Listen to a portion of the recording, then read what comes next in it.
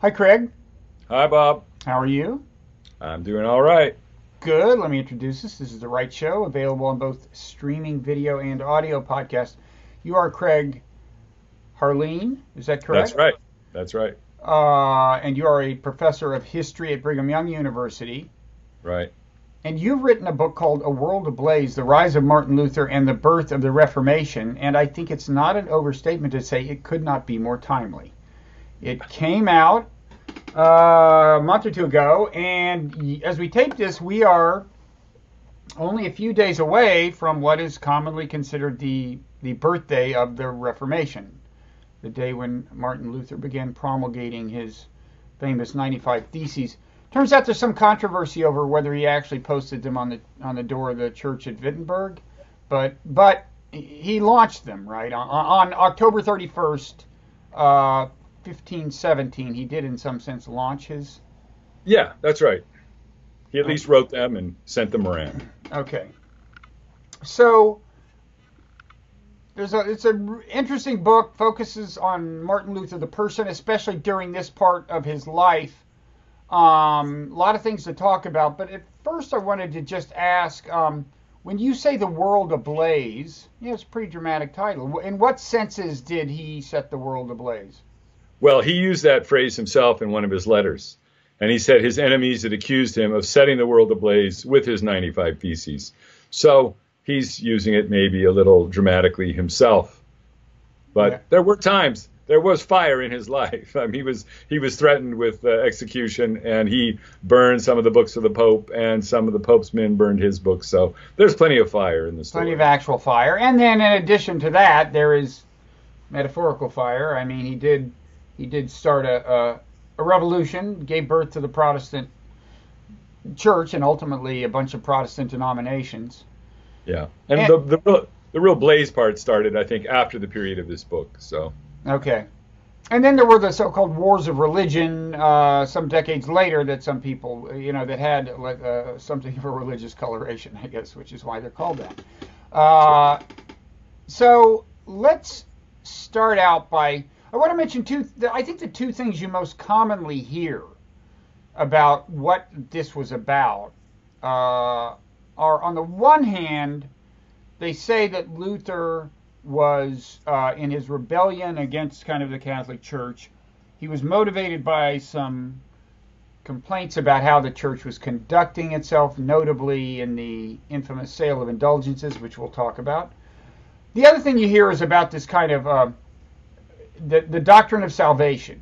He had a different view of what it takes to be saved, for a Christian to be guaranteed eternal life, right. than was the prevailing view. Now, these are not totally unrelated, but why don't you first tell us what was the deal, what were indulgences, what was his gripe about the way they were being handled? Sure. The justification by faith came first chronologically, but yeah, we can. By that, and actually by that we mean, his view of what grants salvation. It is That's right. the That's right. faith.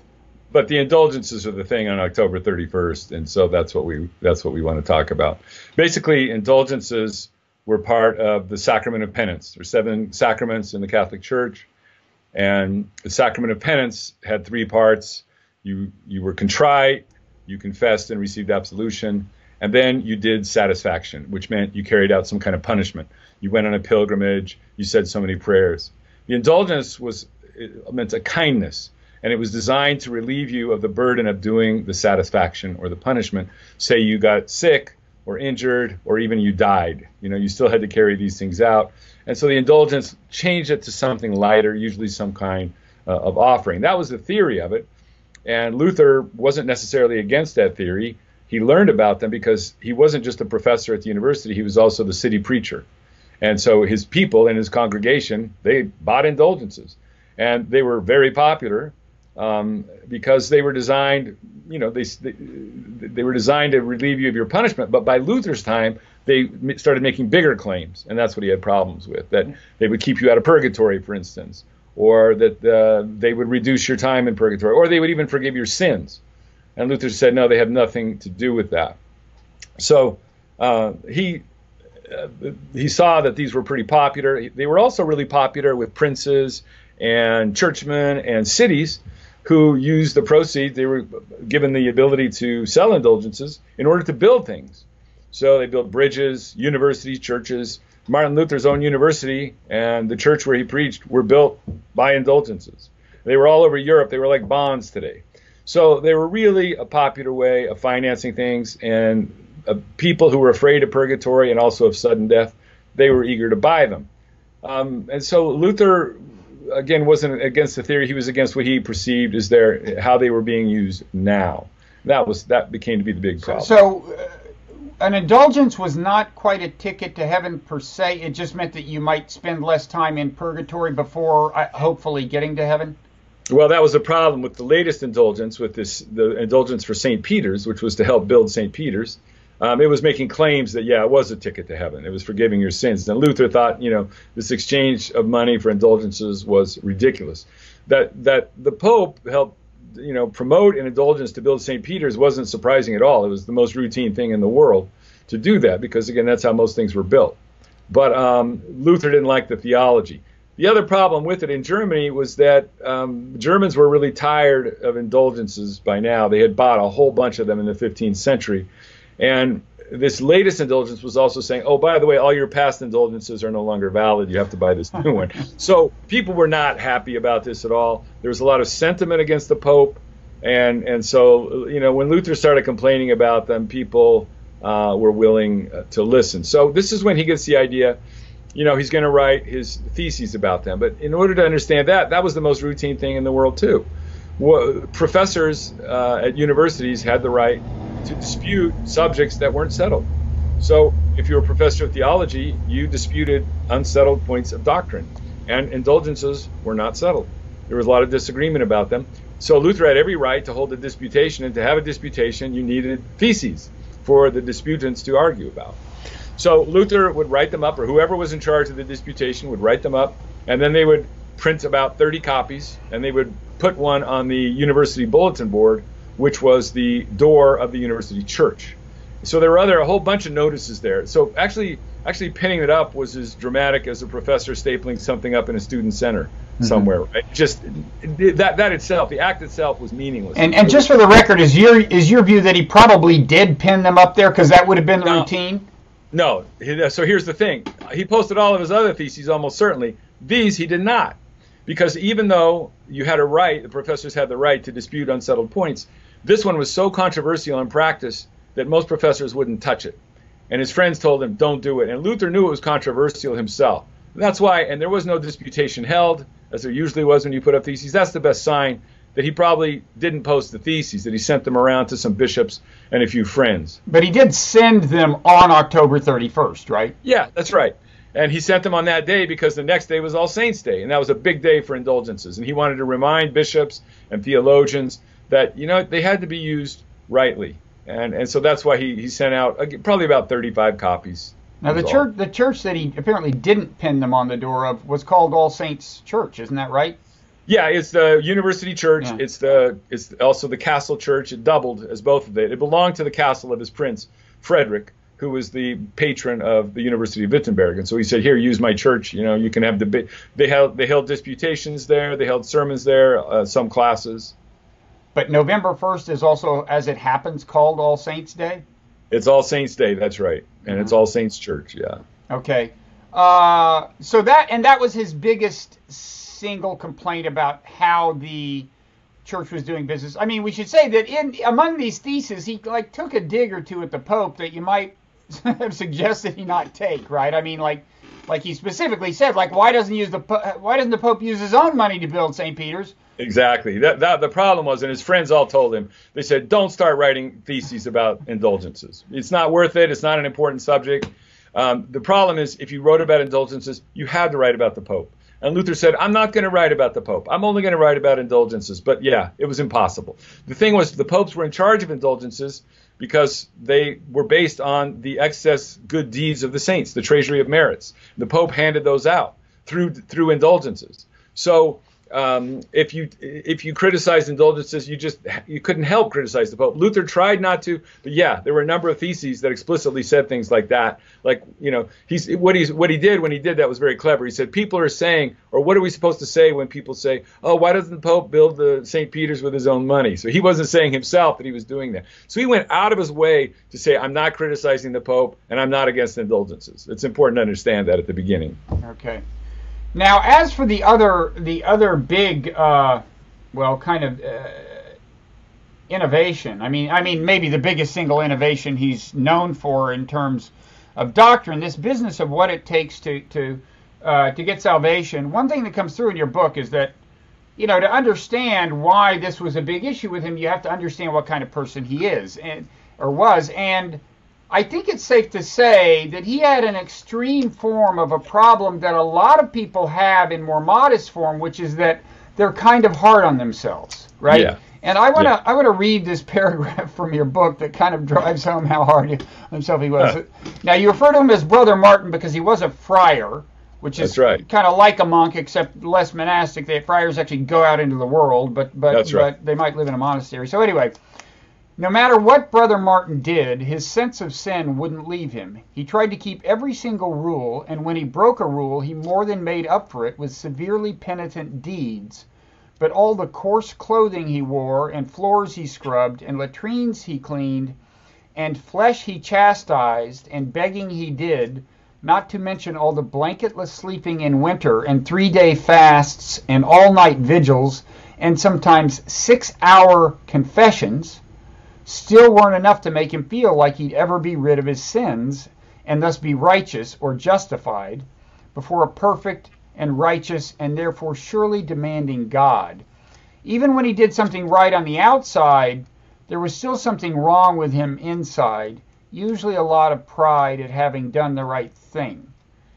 That's, of course, in his judgment, that it was even if you did something good, you'd wind up being bad because you'd be proud of it. That's right. So probably a lot of people can relate to a very modest version of that, but he seems like extreme. Do you think he would have been less extreme in his own day? I mean, do you think there was more of that about by virtue of the idea that salvation depends on this kind of conduct? Well, the more I think about this, and the more I think it might even come down to a matter of personality, because there were other personalities that weren't as hard on themselves. So where did it start? Did it start with his sense of sin? Did it start with his personality? Did it start with a theology? And I think it started with his personality. He was very hard on himself, and the monks were used to this. He was not the only person who did this, but not everyone did. But those who did, they had a name for it, and they called it the bath of hell, or another word, over-scrupulousness. So you were too scrupulous about all the things that you did wrong, and it's kind of an occupational hazard when your job is to look inside yourself most of the day and find sin. Mm-hmm. That you're definitely going to find it, and the question is how badly are you going to take it? So that was his problem, and the theology that emerges from that is really personal as a result. In other words, this is the answer he's hoping to a personal problem. It's not just an intellectual problem. Okay, so the shorthand version of what his view of salvation came to be is faith, not works. Right now so first of all, so apparently works is a label sometimes used to apply to the pre-existing view, the official church view. And so can you describe what that view was about salvation? Sure. One thing to remember is that the church had always taught that salvation or justification came by grace. The church had always believed that, and by the grace of God. It's in that sense which means it's strictly speaking unmerited. We don't deserve it, but God in his generosity offers it. However, the question was, how did you lay hold on that grace? Right. All right, and that's where the differences came in, and there might be a little earning there. So the current orthodoxy that Luther learned when he was a new monk and studying theology, toward getting his doctorate of theology, said this: justification came by grace through doing all that lies within you. So you do everything you can, and then God will do the rest, right? So that's how you get grace. Your good deeds take you to a sort of halfway station between sin and grace, and then your will can fully cooperate with God at that point. He comes down, gives you the grace that you need to really get salvation. And good deeds, can I just interrupt? So good deeds meant sinning as little as possible, and doing the opposite of sin as much as possible. It meant as well in participating in all the sacraments of the church. Right? Okay. That was the best deed you could do. Okay. But also helping the poor and so on. There were a number of good deeds that you could do. So Luther just felt like, no matter how much he did, it still didn't satisfy. How do you know you've done your best? How do you know you've done all that lies within you? Because you can always think of something else you could have done, right? If you're an over-scrupulous kind of person anyway. Some other people, they were perfectly happy with his formula and weren't so disturbed by it. Well, he kept studying. He got his doctorate of theology, and he started looking at other traditions in order to get another view of how could you be saved. So there was a monastic tradition that was really important, and this said you got salvation through humility. You just admitted to God that you were a sinner, and by showing him how humble you were, you got salvation. That helped him, but then it raised the same old problem. How humble did you have to be, right? So because then humility became a kind of good work itself. Then there was another tradition within Catholicism, which said, and these were from the mystics, and that said you just really the way you're saved is you just open yourself passively to God and say, I am yours, save me. There's nothing I can do. And this is not about, how humble you are. It's not about good works. It's just passively saying. That really moved him. And then so did St. Augustine. He read St. Augustine, who said, you can't do any good work on your own. You have to first be filled with God's grace. God has to make you good, then you can do good. So all of these things he works out into this solution that he comes up with, which justification by grace through faith alone. And it's not a brand new idea. It's a Catholic idea. It's not condemned as heresy until 1545. So in 1517, this is still perfectly Catholic. And now we think of it, it's the foundation of Protestantism. It's the thing Luther cared most about. It's the foundation of all of his theology. But at the time when he tried to have a disputation about this, almost nobody even cared. They all yawned. So we can't say it's the cause of the Protestant Reformation. We can say it's the cause of Luther's consternation and why he started studying everything so hard. And then indulgences kind of came along accidentally in the midst of all that, and they were really the thing that got the Reformation going. Is that, I was going to ask, because there was clearly an audience for what he was saying. So, I think, some printers in various towns kind of took it upon themselves to print up copies of his theses, I guess anticipating a demand or something, but in any event, there turned out to be a demand. Right. And the revolution just kind of started. It's almost as if he didn't have to do a whole lot. And so your take, why was the audience so receptive? Exactly. When he printed up his 99 theses about justification by faith alone and printed up 30 copies. No printer took those and said, oh, these can be a bestseller, because no one paid attention. It was a Catholic idea. It was a minority idea, but it was still within the Catholic tradition. Nobody paid attention. When he did the 95, he printed up 30, 35 copies, and he sent them around to some friends. And all of his friends said, wait a minute, there's something here that people are going to like. And so they took it to printers, and probably several thousand copies of these sold, which is the first and last time in Western history that a set of academic theses, was a kind of good seller. And the reason why, what they recognized was what Luther refused to admit, was that if you wrote about indulgences, you wrote against the Pope. And there were a lot of Germans ready to be against the Pope. So this really resonated. The theses, the first batch was in Latin, and only the educated, the very elite of society could read those. But then some enterprising printer translated them into German, and those started to sell even more. And Luther was furious when that happened, because he said, ordinary people don't understand our culture of disputation. They don't understand we exaggerate, we attack, and they might think I'm against the Pope. So he decided to write something really short for ordinary people called A Sermon on Indulgences and Grace, and that became the first bestseller. That sold like 24,000 copies. You mean the first bestseller in the world? Well, in the Western world, 24,000. A lot of authors would be happy with that now. Oh, I'm really happy. So I mean, especially academics, yeah. And you multiply that, exponentially, because almost nobody could read, right? 80 to 90% of the population couldn't read. So people are hearing Luther's words through sermons, through somebody on the street corner, through their friend, whatever, and through songs, and they're taking this message. This has mass appeal, and Luther again, trying to say it's not about the Pope, but that people made it about the Pope anyway. So the indulgences really were the thing that started it.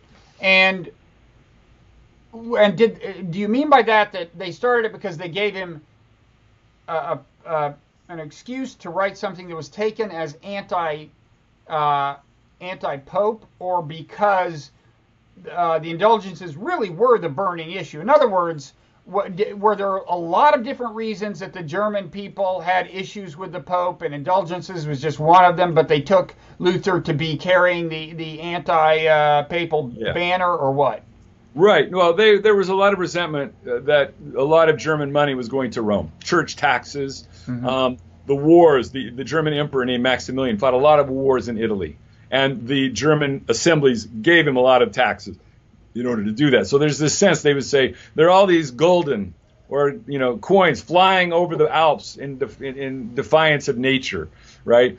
And in retrospect, you can see that Germans didn't have much more money proportionally going to Rome than any other country, but that was the perception, and that was what mattered. And so indulgences were part of that. Luther's Prince Frederick complained about that. All this indulgence money is going toward Rome, neglecting for him to say that he was selling indulgences himself. He wanted that money to stay in Germany rather than go toward Rome. So yeah, there's a lot of anti-Roman sentiment in Germany, and this is really what people see in Luther. So you don't think that the justification by faith was a big part of the popular appeal? Because I can see how that would be appealing, right? I mean, if you've been worrying that you have to get up every day and do everything right, and you think, well, all I have to do is believe that Jesus is my Savior, that sounds a lot easier. Yeah, it could have been, but all the evidence is that most people didn't care about it. The theologians cared about it, and over time, it came to be the hallmark of Protestantism. But at first, Luther complained his whole life that people didn't understand justification by faith. So it wasn't catching on in the way he wanted. When they were cheering him when he finally rode into the city of Worms, 2,000 people were lining the streets. I'm sure he was wishing that they would be cheering justification by faith alone, but instead they're cheering against the Pope is what they're really cheering. And so he got even more hostile against the Pope. For the first 2 years, he kept saying he's not really against the Pope. But then by the summer of 1519, he gets into a big disputation, and he studies even more, the authority of the Pope. On indulgences, he was just studying the Pope's authority, say, over purgatory. Does the Pope have authority over purgatory? It's out of this world, right? Why does the Pope? But then he took this to talk about the Pope's authority in general. Is the Pope's office even approved by Scripture? No, he concluded. There's no really papal office until 600. So how can we say this is a divinely instituted office? Why do we have to pay it so much reverence? So indulgences were like the gateway drug to the bigger questions. Why do you think he broadened his indictment? Was it because the Pope was giving him blowback about the original 95 Theses, or because he sensed, whether consciously or not, the popular demand, or what?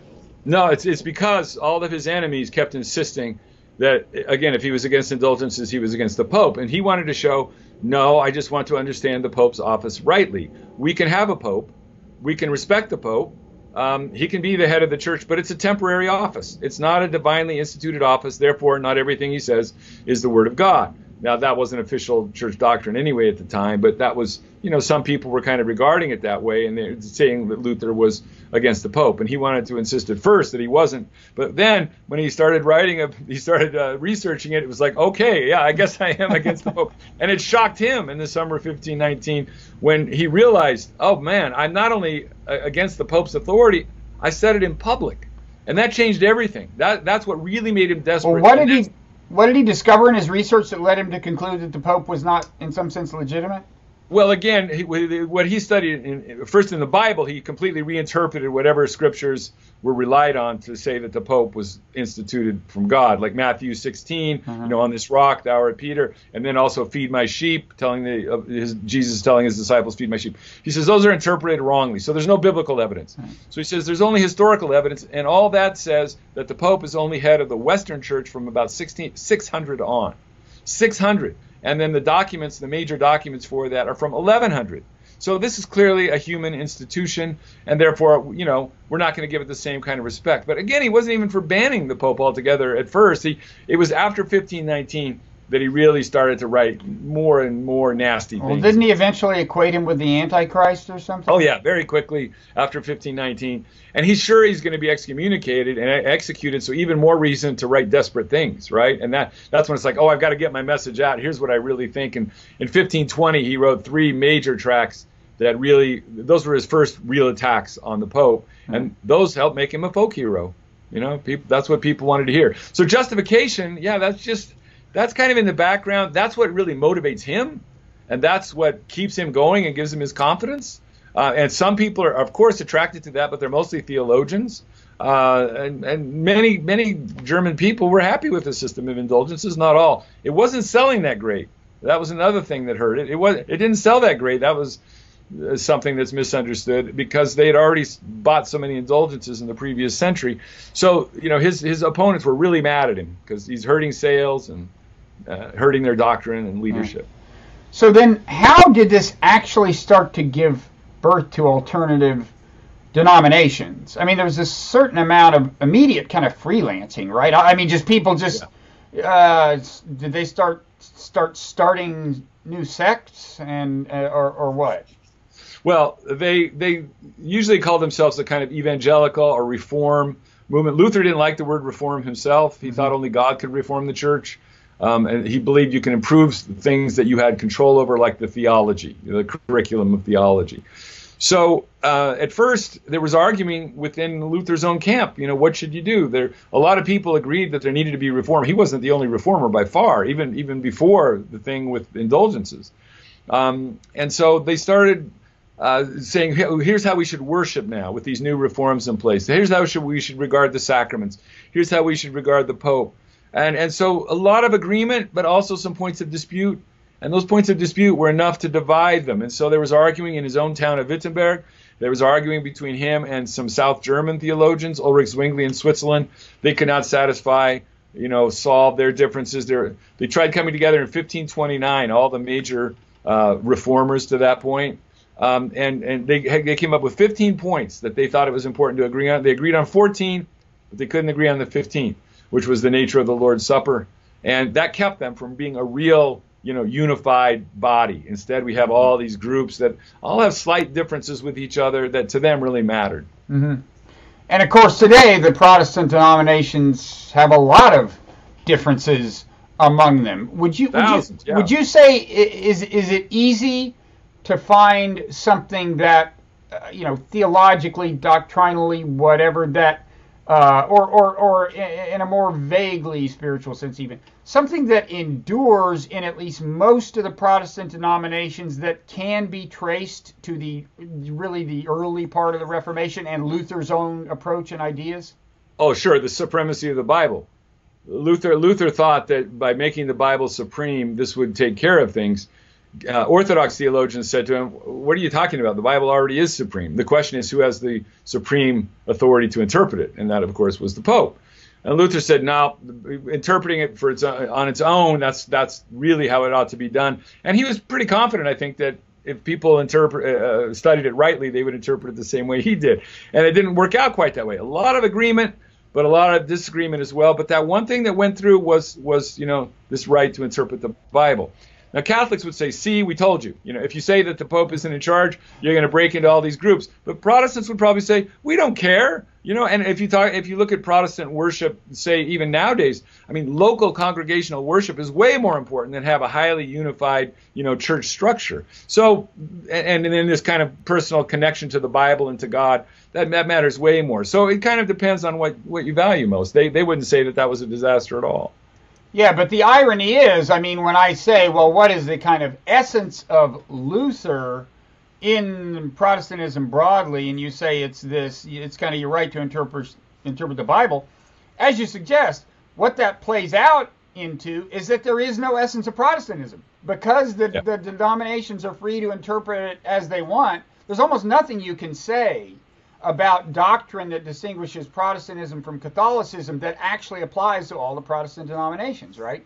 Well, maybe justification by faith does seem pretty important. However, even there you start to get some arguing, among the different groups, the Arminians and so on. There's there's justification by faith alone, except for a little bit of will on your part. And the Orthodox Protestants are saying, wait a minute, we can't say there's any will because then we're like Catholics, right? Yeah. Then we're saying you're so. But I would say justification by faith is pretty important through most of them. Although even there, as I understand the Calvinist predestinarian idea, it's that faith isn't going to help either. We are all, I guess it's at birth, but at some point we are designated, you're in, you're out. You're getting to heaven, you're not. You don't know whether you are or not. And so, and this is the part I never understood. The reason this should lead to good behavior, you'd think it would lead to, complete dissolution, right? If your fate is already sealed.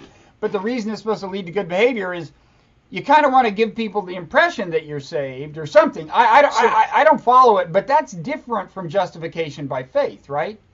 Yeah, justification by faith almost always led to the idea of predestination, because if you didn't have any control, then God had control. And since God is omniscient, he must have decided this in advance, who's going to be saved and who's not. And Calvin added, by the way, we all deserve to be damned. So the fact that he's chosen to save some, we should be so thankful for, instead of saying, oh, he's damned some to hell, right? It's like we should all be happy about this.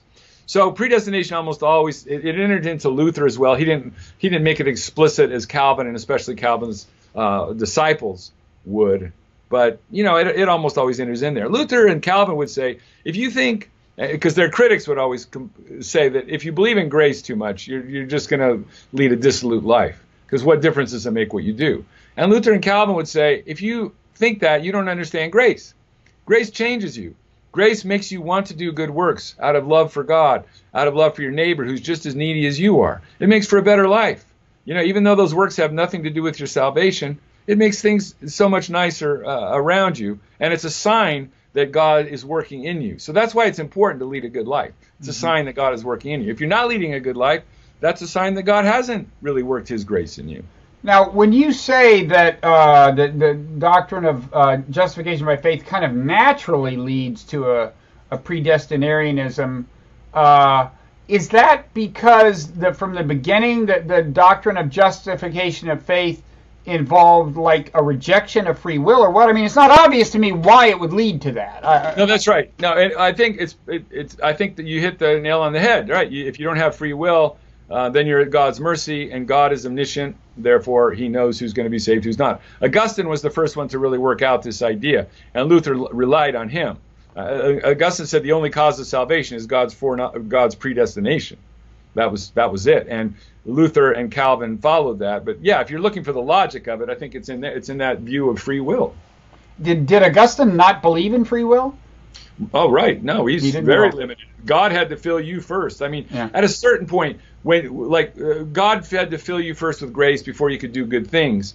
And then at that point, your will could cooperate with God and then do all these good things. And you could say, well, your will's operating then. But even Augustine would say, well, still, God was behind the original stuff, so really God's behind it all. I mean, it can get really confusing. And I'm not sure that Calvin and well, at least Luther worked it out as clearly as some others, or as clear as he might have. Mm-hmm.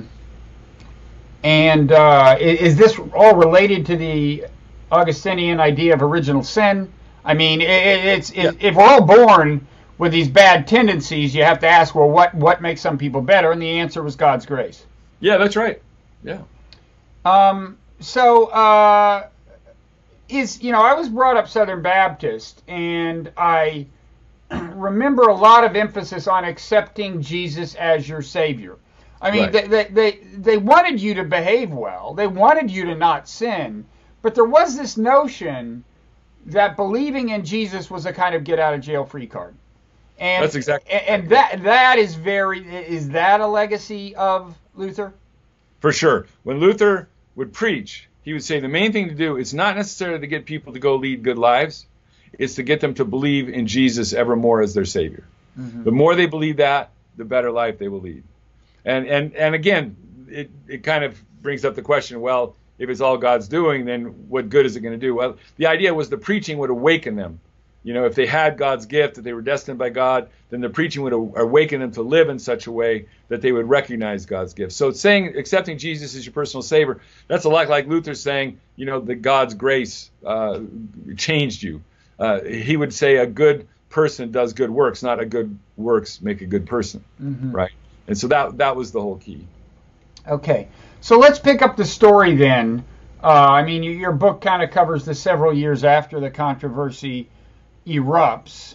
So it erupts. People pick up his at least some of his ideas, not all of the ones he would have liked, but pick up his ideas and run with them.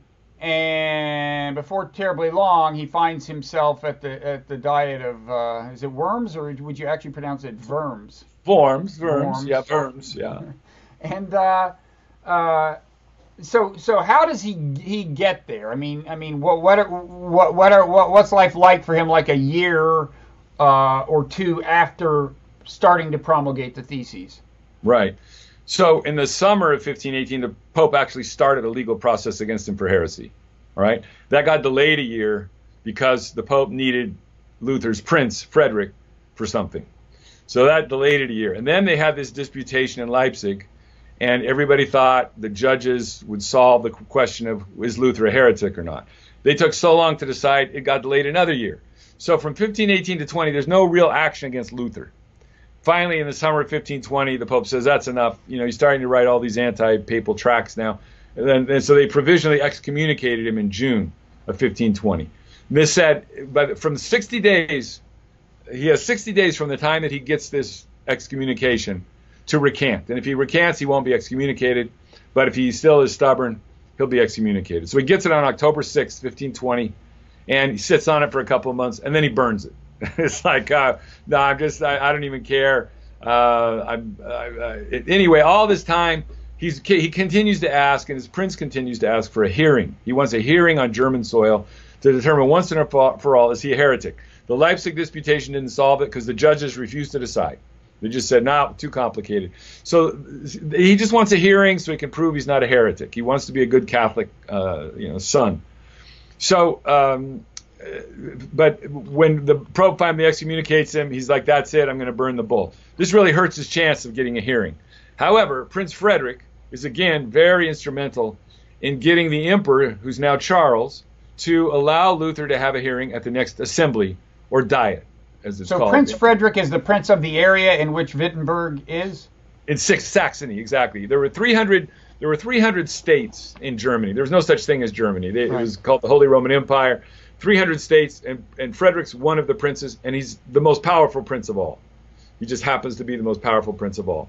And so he arranges for Luther to get a hearing at the next assembly or diet, and it was going to be held in the city of Worms, and so that's why they call it the Diet of Worms. You know, you imagine up all kinds of unappetizing things when you hear that, but it's just an assembly in the city of Worms. That's where the next one happened to be. They were held every 2 years or so. And so Luther travels there on foot, 300 miles. Actually, no, he goes in a carriage this time. Usually he's on foot. Goes in a carriage, and he gets there for the hearing Frederick's arranged for him. And really, it's not even a hearing. He's just supposed to submit. He's given a chance to recant, and that's it. And he's shocked because he feels like, wait, I came here to dispute. You know, I'm a professor. We dispute things. We don't just shut up because somebody tells us. So he expects to have this disputation. He starts talking, and they say, no, we're not going to do that. But finally, they agree to let him make an answer. And this is when he gives his famous speech, both in Latin and in German. And he refuses to recant his writings. He says, I can't recant them because, I feel like they're from God. Mm-hmm. And there's a famous line that he may or may not have actually uttered. What is that? Something about, here I stand, I can do no other? He almost certainly did not say, here I stand. So it's ironic that all the things we remember best about Luther are probably things he didn't do. And that's because we tend to do this with heroes or villains. We tend to remember the things about them we want them to have done, right? Now, he actually wrote his speech out after he gave it. He went back to his room, wrote it out, and he never said, here I stand. That was added, decades later. But he did say, what, my conscience is captive of God, or something? Exactly. It can't go against his conscience, and God help me. Amen. It's not good to go against your conscience. He didn't mean by conscience what you mean or what we mean today. What did he mean? Well, by conscience, we think of it's just kind of this irrefutable thing because this is what we happen to feel. Luther, the conscience was kind of the battleground where God and the devil worked things out, and his conscience was captive to God. So he was sure that his conscience was on God's side. This wasn't just about personal conscience in the way a modern person would understand it. That's interesting.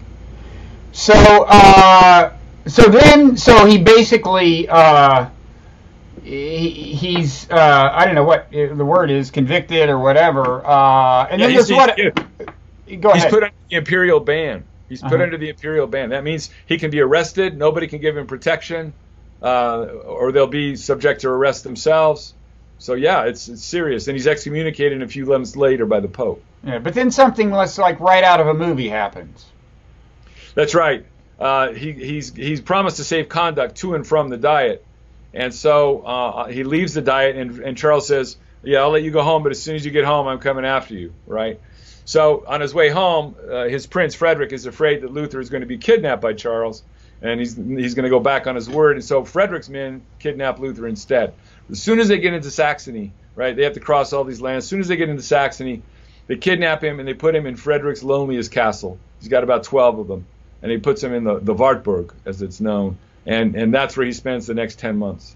And was it not, they were trying to keep it a secret where he was, basically? Oh, yeah, nobody knew at first. I mean, there were all kinds of guesses, and he would write on the letter. He had one contact outside. All of his letters went through one contact, who was Frederick's secretary named George Spalatin.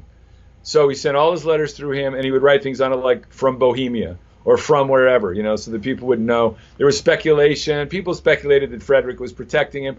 See, Frederick couldn't protect him in the open, because then Frederick could be placed under the ban, and other princes could invade his territories and take it from him, and there were princes eager to do that. So Frederick, this is how he gets his nickname later on, the Wise, Frederick the Wise. He takes this very subtle path, and he protects him in secret and tries to make sure nobody knows. Not even Frederick's brother, who was his co-ruler, knew where Luther was until he happened to visit the Wartburg about 4 months into Luther's stay there, and it's like, oh, there's Martin Luther. So this was really highly classified information. And why did Frederick want to protect Luther? I mean, presumably he could have just let him be served justice as the church saw fit, and it wouldn't have hurt him, right? Well, it depends.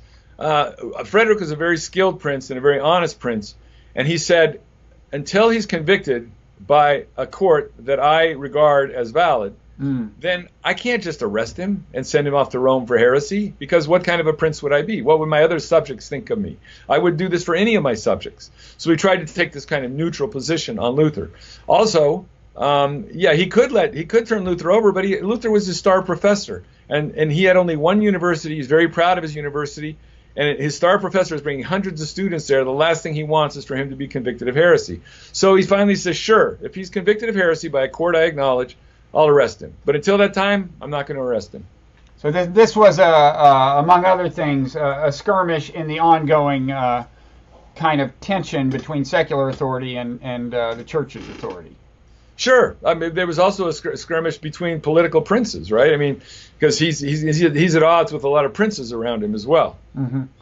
So then what happens? So Luther eventually comes out in the open, right? Well, there's trouble back in Wittenberg because, again, they can't agree on what it means to reform the church. So a lot of his followers are doing one thing, and some of his followers are doing another thing. And after 10 months of this, Luther hears about it, and he finally says, I got to go back. Frederick doesn't want him to go back yet because, again, they'll both be in trouble. So, but Frederick or Luther says, no, I got to go. You don't have to protect me anymore. If the emperor shows up at the gates, let him in, let him take me away. But I can't leave Wittenberg just in this kind of disarray and arguing. The gospel is getting a bad reputation because this is my town. And if things go badly here, we're going to get a bad reputation for the gospel all over Europe. So that's why he snuck back. And through a whole bunch of luck and political skill, nothing happened to him. He could never leave Saxony again because he was under the ban the rest of his life until he died in 1546. But thanks to Frederick's protection, thanks to the other princes who were either sympathetic to Luther or sympathetic to Frederick, to his sovereignty. They didn't want Frederick's sovereignty to be disturbed because somebody might come and disturb their sovereignty then. So there were a lot of reasons why Luther survived. And what are the issues he was most concerned about? Why did he want to get back to Wittenberg so badly? A lot of it had to do with how they were changing the worship service, right? If you're going to reform the church, one of the most basic things to do is change how you worship. And so Luther had already written several tracts saying, we don't need all 7 sacraments. We only need 2. And the one is the Lord's Supper, and one is baptism. And the Lord's Supper, we can celebrate that differently than we're celebrating it now. They used to give only the wafer, and only the priest was allowed to drink the wine. And Luther's saying, why shouldn't we have both the wafer and the wine? You need both elements for it to be a complete sacrament. So a lot of people were eager to start doing that, but it's hard for us to imagine what a big deal that was. That was so radical, and you really have to take some modern equivalent to try to imagine why that was so upsetting to a lot of people. Well, they're arguing over whether to do that, how to do that, and they're saying, look, this is what Luther said, so of course we have to do it. But Luther's saying, wait a minute, not so fast. You can't go that fast. We've got people here in the church who have been told their whole lives that they have to do things a certain way at church, and their salvation depends on it. And now all of a sudden you're just ripping that out from under them. Mm-hmm. So we got to respect that. So he comes back and he says, we're starting over. We're going to go really slow. He dressed up like a monk again. He cut the hair on top of his head, the tonsure. He's Brother Martin. He's not some wild-eyed, non-Catholic fellow. He's Brother Martin. And he says, we're going to go slow. And so he doesn't implement this new kind of mass for about 3 years. He just wants so all of this is still done under the rubric of Catholicism. Yes, that's right. That's right. And when does that start to change? I mean, at some point, there's something called Lutheranism, which is not part of Catholicism, and there's other things as well. So when do we finally see a distinct Protestantism emerge? Well, people who called it Lutheranism were intending that as a slur, and most religious nicknames are slurs. Huh. If you stop and think about all of them, they're all slurs at some point. And so people who they wanted to, if they wanted to discredit you, they would call you a Lutheran, right? You're following Luther. And Luther hated that. He didn't want anybody to call themselves a Lutheran. But that starts in the 1520s. In 1529 is the first time the word Protestant is used. And that's because many of the princes protested, and it wasn't just religious things, but some other things as well. But they all happened to be supporting Luther's view of the gospel. And as a result, they start to be lumped together as Protestants. So Zwingli emerges in Switzerland in the 1520s. Calvin emerges in Geneva in the 1530s. We have other reformers, Butzer, and so on in the Swiss cities. And so, yeah, from the 1520s on, these different denominations are emerging. Okay, but none under the control of Luther. Not really. His movement becomes most popular in the center of Germany, the East, a little bit in Eastern Europe, and then Scandinavia. Mm-hmm. And northern and central Germany, Scandinavia, and a little bit in the East. And then it becomes an international religion centuries later when it goes to the Americas and other parts of the world as well. But that was where its main working foundation was. Luther got a little unpopular in the South after the Peasants' War of 1524 and 25. South stayed mostly Catholic anyway. Yeah, because he was not on the side of the peasants at that point. Is that right? No, he was really against them, and some of them didn't like that. They felt betrayed. Yeah, but he was still really popular, and Calvin had the greater growth and dynamism in the 1560s on, and it was spreading into the Netherlands, also into parts of Western Germany, into France, and England in a way as well. So. Yeah, Calvinism was the language of his. So I know that this goes beyond the scope of your book. So when did he die, and by that time, how much of a glimpse did he have of the magnitude of his legacy? Yeah, he died in 1546, and there were times in his life when he really doubted what he had done. Yeah, he saw that Christendom had been divided, and that was horrible. He never intended that. That was like a nightmare to him that it had been divided that way. So he didn't like that. If he would have lived a year longer, he would have seen Charles come and actually attack his city and take it apart and make it Catholic again. That only lasted a few years, but that would have been a real heartbreak to him because Charles invaded his town in 1547, or at least Charles's troops did. So he would often fear that he'd been led astray by the devil. There were times like in 1527 where he almost died from the psychological and physical strain. He was sick, but also the psychological strain that maybe he'd done wrong, maybe he'd followed the devil. So he doubted. This is the thing that got the ball rolling to begin with. His being obsessed with self-doubt is what led to the doctrine of faith alone. Yeah. And he never entirely escaped this tendency, it sounds like. But it was also the thing that soothed him when he would come out of his bad periods. Yeah. So, in the end, there's a big historians debate the question of great man, or I guess now it's great person, although for much of history we're mainly talking about men, versus whatever they call the alternative. I mean, in one view, there are these great people who come along and actually change the course of history, And had they not come along, like there would still just be one Christian church in this case, right? That's what some people are saying, but most historians, I think, believe that if Luther hadn't done it, somebody else would, because there were so many reformers at the time, and so many of the problems were being echoed in the same way that Luther did. Mm-hmm.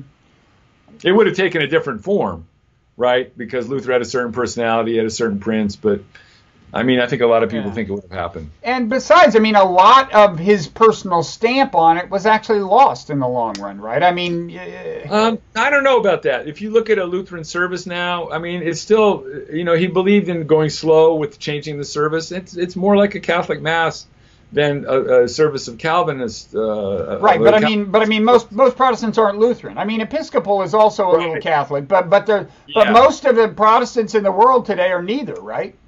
No, that's right. They're mostly not Lutheran. But on the other hand, the idea of the Bible is supreme, justification by faith. Yeah. I think most of the mainstream Protestants are for those.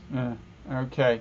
Now, a question related to that, the kind of, whether how instrumental any one person actually is. As we said early on, printers took it upon themselves to print his theses. Could this have happened if the printing press had not been invented in the previous century? Oh, it would have gone much more slowly, because they did write them out and send them around to people even without a printing press. But the printing press helped it to go a lot faster. Again, the theses weren't that big of it. It was surprising that there were at least a couple thousand or a few thousand, but it was the sermons in German. The short things, 8 pages long, those were what really made Luther famous. Mm-hmm. And yeah, that really that played a huge role, I think. So there were lots of other conditions going on. It wasn't just Luther. I mean, we talk about this with students all the time. You can't just say, that Luther's the cause of the Reformation. There are lots of causes of the Reformation. There's no doubt that his personality mattered and how he did things, and he was so stubborn and so sure of himself. That mattered a lot, but the strength of his prince probably mattered even more. Mm-hmm. Without that prince, Luther wouldn't have survived. And he happened to be, again, the greatest prince in the Holy Roman Empire. There might have been other Luthers, and we never heard of them because their prince didn't protect them. Mm-hmm. Or they were anonymous monks who came up with justification by faith alone and felt no need to share that with everybody else. They just saw that as a personal solution. Okay. All right. Well, is there anything else you want to say by way of sizing Luther up? He was an interesting guy. That's for sure.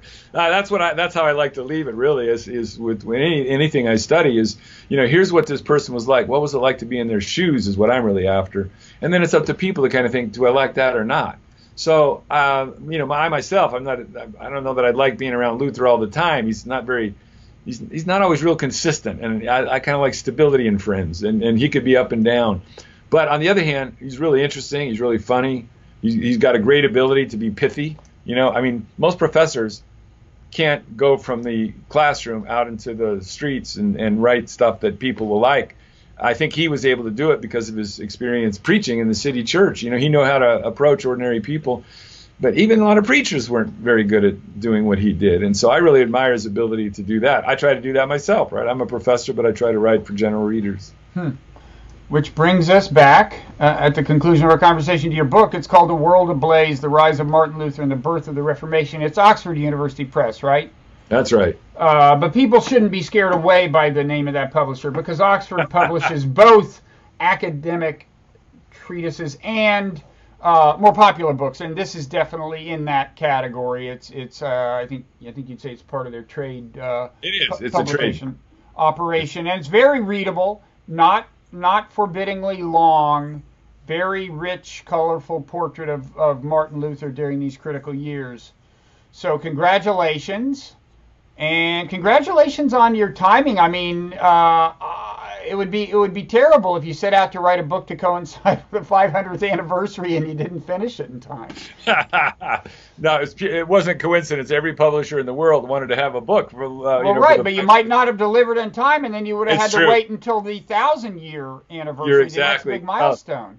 Right. One of my curmudgeonly friends said, I'm going to celebrate the 499th anniversary of the Reformation. I mean, why the 500th? He's important all the time. It's not just the 500th year. Yeah. I think you have better commercial instincts than your friend.